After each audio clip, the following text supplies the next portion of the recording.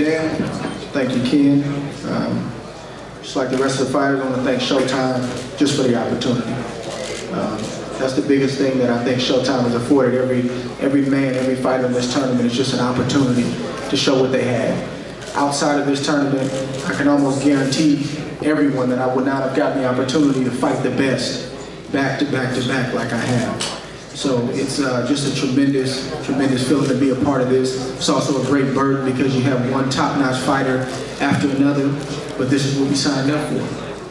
I want to acknowledge really quickly Johnny Tapia, former great champion, someone I grew up watching, one to emulate, and respected very well. Johnny, I just want to acknowledge you, man. I saw Raul Marquez out there, another former world champion, and also Sergio Martinez. Just really quick, a lot of people, you know, throwing the word out favorite very loosely, just like we throw the word great out very loosely. The reason I'm not the favorite in my eyes and in the eyes of my camp and my team is because I still don't feel like the just due is there. I don't take it personal, but I use it as motivation, I use it as fuel. When I beat Miranda, they said he was washed up. You know, everybody said, what's going to happen if Miranda hits him? Well, he hit me, and I probably got hit in that fight a little bit more than I wanted to. I showed everybody I could bite down and fight back and do what I had to do. There was still an excuse there. When I fought Mikhail Kessler, now people are saying that he was finished after he fought Joe Calzaghe. And once again, the credit still wasn't there.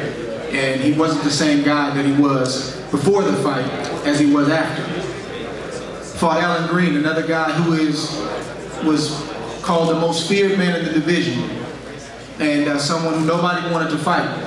Felt like we did well in that fight. We did what we had to do. Credit still wasn't there. He was weight drained, he wasn't prepared, so on and so on. Sakio Bika, another guy who was feared in the division. Somebody who no one wanted to fight because he was dangerous. I fought his fight in that fight. Wasn't the prettiest fight, but we won ugly and we did what we had to do. That's why Andre Ward is not the favorite. And that's why I train with a chip on my shoulder, because there's more to prove. I appreciate, like my trainer said, everybody who says that we're the favorite from a point standpoint. I even appreciate cracking the top 10 is something that I wanted to do for a very long time, and God willing, I'll be at the top of that list one day. But there's still plenty of work to be done. When I fight Arthur Abraham next week, I prepare for the best. I know what Arthur Abraham brings to the table. He's very determined. He wants to redeem himself. But you guys have to understand that so do I.